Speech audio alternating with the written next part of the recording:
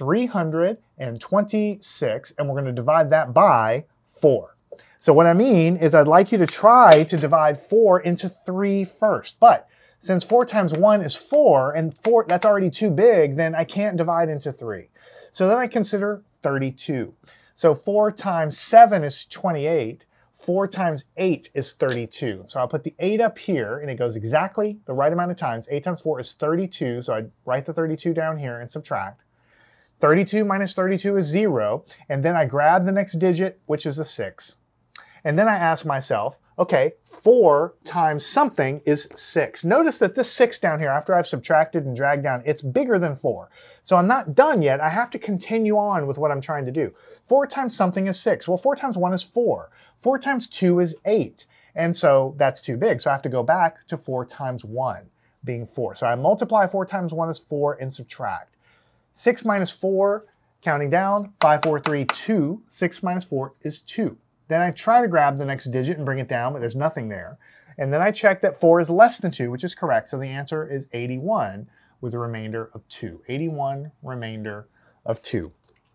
So for instance, if I have 326 footballs that I'm selling, and I put them on 4 different trucks, and I want to divide them evenly into 4 trucks, then 326 footballs means that every one of those trucks will get 81 footballs evenly. Right? But then I'll have 2 footballs left over that I can't distribute evenly, so I call it a remainder. That's what that means. All right, problem number 2. Let's say we have 175, and I'm going to divide that by 5. 175 divided by 5. So, first digit. 5 times 1 is 5. That's already too big, so I can't divide into the first digit. So let's consider 17. 5 times 2 is 10. 5 times 3 is 15. 5 times 4 is 20. That's too big. So it's 5 times 3 is 15. Multiply 5 times 3, get 15, and then subtract. 7 minus 5, just go down. 6, 5, 4, 3, 2. And so you get an answer of 2. 1 minus 1, 0. So the answer here, 17 minus 15 is 2. After I subtract, I grab the next digit and always bring it down. I have 25. Now, 5 times something is 25. What fits in here is 5 times 5 is 25. So I multiply and I subtract. 25 minus 25 is 0. I try to grab the next digit and bring it down, but there's nothing there.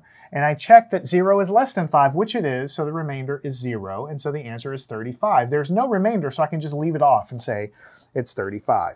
So if I have 175 basketballs, and I'm giving them to 5 different teams, every team will get 35 basketballs, and there'll be nothing left over. That means everybody gets an equal amount, and the division happens with no remainder. All right, let's take a look at 555, and we'll divide that by 6. 555 divided by 6. So, first digit. 6 times 1 is 6. I've already blown it, so consider 55. Well, 6 times 5 is 30. That's way too low. So let's skip way ahead. Let's go to 6 times 10. That's 60. Let's go back up then. 6 times 9 is 54. That's exactly what fits under here. 6 times 9 is 54. So I multiply and I get 54. And 55 minus 54 is just 1. And then I drag the next digit down, which is a 5. All right. Now, 6 times something is 15. So 6 times 2 is 12. 6 times 3 is 18. That's too big. So 6 times 2 is 12. Multiply 6 times 2 and get 12. Subtract. So 5 minus 2 is 3. And 1 minus 1 is 0. So the answer I get down there is 3. And there's no more digits to drag down, and 3 is less than 6. So I have remainder of 3. So I have 92 remainder of 3. 92 remainder of 3. And that was problem number 3. All right, let's cruise right along. What about 248? And we need to divide that by 4. 248 divided by 4. What do I do? First digit. 4 times 1 is 4. That's too big. So I consider now 24. 4 times, let's say 3 is what? 12. 4 times 4 is 16. Let's skip ahead. 4 times 6 is exactly 24. So that's bingo. That's exactly what I need. 4 times 6, multiply, get 24. Subtract. 24 minus 24 is 0. After I subtract, I grab the next digit, which is an 8, and now 4 times something is 8. Of course, it has to be a 2. 4 times 2 is 8. Subtract. 8 minus 8 is 0. There's no other digit to drag down, and 0 is less than 4, so the remainder is 0. So the answer to this is just 62 with no remainder. So the division happens perfectly with nothing left over. All right, almost to the halfway point. What about 513, and I'm going to divide that by 7. 513 divided by 7. First digit, 7 times 1 is 7. That's too big, so consider 51 then, right? 7 times 7 is 49. 7 times 8 is 56. That's too much. So 7 times 7 is 49. Multiply, write the 49 down and subtract. Now, if I wanted to subtract this thing properly, I'd have to borrow. But that's a pain. So instead of borrowing and cluttering everything up, let's start at 49 and count up, because that'll tell us the difference. Start at 49, go up. 50, 51. There's only a difference of 2 between those numbers. If I did it the other way and borrowed, this would be an 11, and then the 5 would become a 4. And 11 minus 9 is 2, and then the 4 minus 4 would be 0. So I'd get the same answer. Subtract, drag the next number down, 23. So 7 times 3 is 21. 7 times 4 is 28. That's too large. So 7 times 3 is 21. Multiply, get my 21 down here, and subtract. 3 minus 1 is 2. 2 minus 2 is 0, of course. I've done my subtraction, grab the next digit, but there is no next digit, so I'm done with that. And then 2 is less than 7, so that's my remainder. Remainder of 2. 73, remainder of 2. So let me just double check myself. If I had 513 buffaloes and I wanted to put them into 7 zoos, then every zoo would have 73 buffalo evenly. Everybody would have the same amount, but I would still have 2 buffalo left over that I wouldn't be able to equally distribute to the zoos. I don't think you need that many buffaloes in the zoo, but hey, it's an example. Let's take a look at the number 104, and we'll divide that by 4. 104 divided by 4.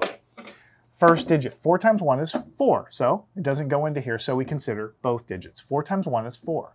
4 times 2 is 8. 4 times 3 is 12. That's too high, so it has to be 4 times 2. Multiply, 4 times 2 is 8, and subtract. Again, I'd have to borrow and all that, but it's too much work. Just go down. So you can start at 10 and go down, or you could just start at 8 and go up. Start at 8, 9, 10. There's a difference of 2 between here. And if you don't believe me, go and take 10 and subtract 8 on your fingers if you need to, and you'll find that there's a difference of 2. After we subtract, drag the 4 down, and we have 24. 4 times something is 24, and the answer to that is 6. 4 times 6 is 24, so we multiply that and subtract. 24 minus 24 is 0. Try to grab the next digit, but there is no next digit, so we're done, and the 0 is less than the 4, so it's a remainder of 0, so the answer is just 26. There is no remainder here. So that means if I had 104 lollipops and 4 different people, everybody gets 26 lollipops, and there's nothing left over, no remainder. Everything divides evenly. That makes everybody happy. Only 4 more problems. What about 147? And we'll divide that by 6. So first we try. 6 times 1 is 6, but that's too big for 1, so we consider both. 6 times 2 is 12. 6 times 3 is 18. That's too big, so we go back to 2. 6 times 2 is 12. We multiply, and we get the 12, and we subtract. So 4 minus 2 is 2. 1 minus 1 is 0, so we just have a 2 there. After the subtraction, we drag the next digit down, which is a 7. So 6 times something is 27. We know that 6 times 4 is 24, and we know that 6 times 5 is 30. That's too big, so we go back to 6 times 4. Multiply 6 times 4 is 24, and subtract. What's the difference here? Of course, I can start with 7 and go down. 6, 5, 4, 3.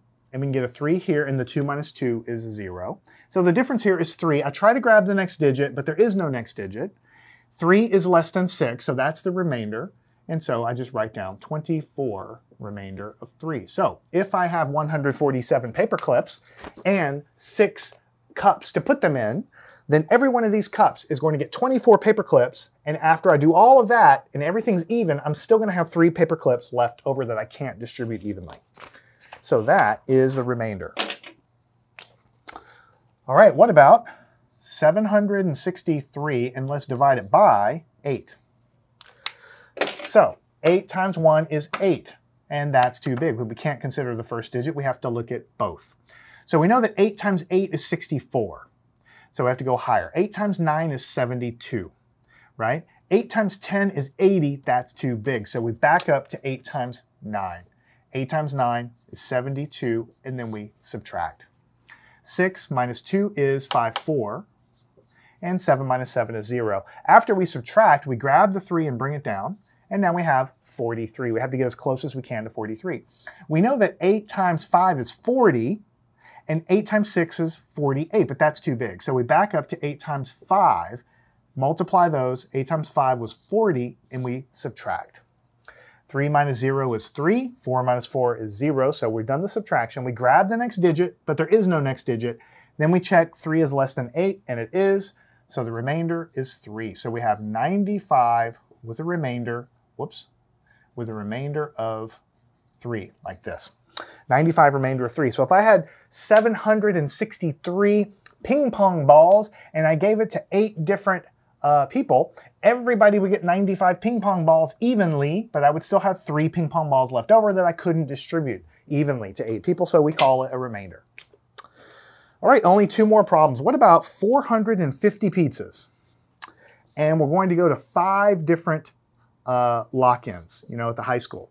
So how many pizzas is each high school going to get if I have 450 like this? So 5 times 1 is 5. That's too big for the 4. So we expand it and we look at 45. But we know that 5 times 9 is 45 exactly, so we put a 9 here.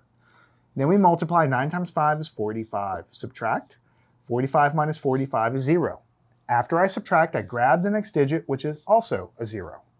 Then 5 times something is 0. The only thing that works is a 0 because 5 times 0 is 0. So I multiply. 5 times 0 is 0, and I subtract, and I again get 0. I grab the next digit, bring it down, but there is no next digit, and then I check that 0 is less than 5, and it is, so the remainder is 0. So what I actually get here is 90.